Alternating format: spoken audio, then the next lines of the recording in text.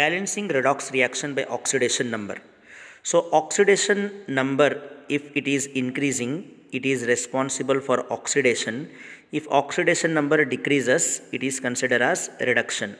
Increase in oxidation number is oxidation, decrease in oxidation number is reduction. Now we have one equation, redox reaction, and we need to balance it according to oxidation number. In the first step, we write the oxidation number of each reactant and product above their symbol. Here Fe2 plus oxidation number is plus 2. Here manganese oxidation number is plus 7.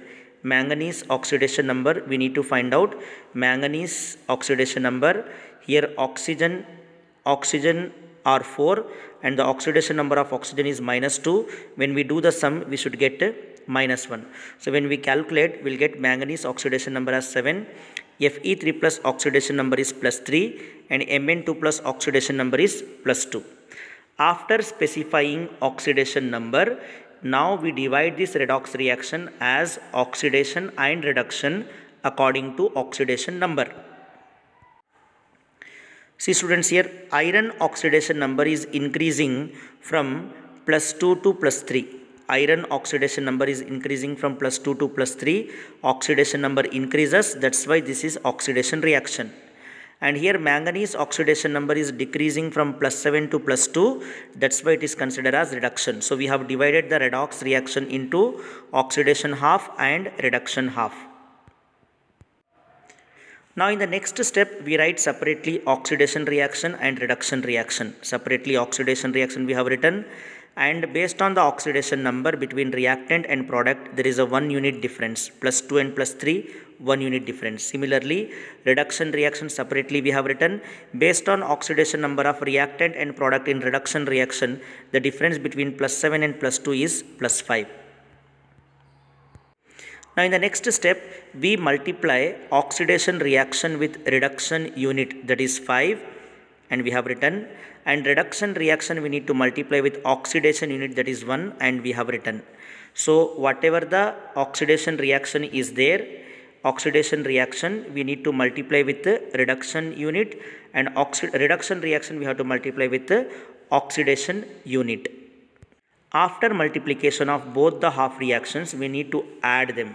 Whatever present in the reactant side, you write in the reactant side, and these in the product side. So by adding these reactions, we got this reaction. Now finally, we need to balance oxygen present in the reactant side by putting water in the product side.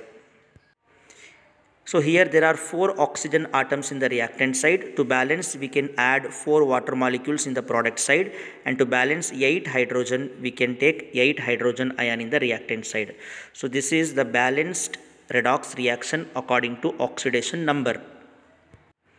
We have one more example here. Fe2 plus Cr2O7 2 minus gives rise to Fe3 plus and Cr3 plus. Now in the first step, we can write the oxidation number of each of the reactant and product above them.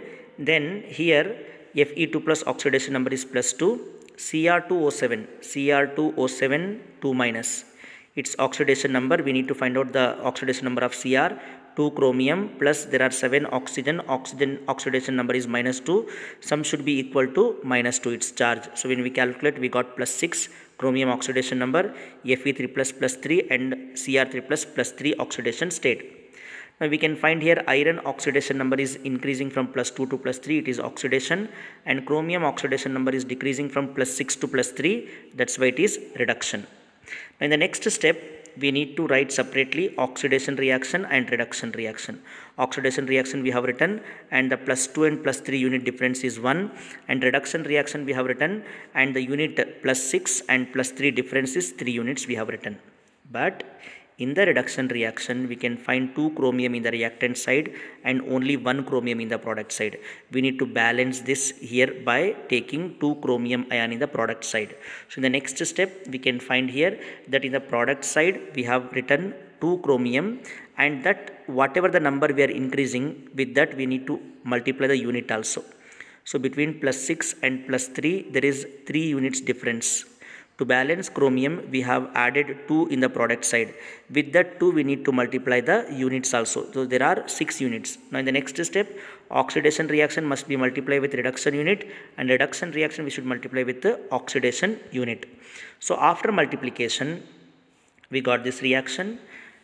After multiplication with the reduction unit and with oxidation unit. Then we add both these reactions, both these half reactions in the reactant side and product side we have written, and finally we can balance oxygen. To balance 7 oxygen in the product side, we can take 7 water molecules in the product side, and to balance 14 hydrogen we have taken 14 hydrogen ion in the reactant side. So this is how we can able to balance the redox reaction by oxidation number. Thank you.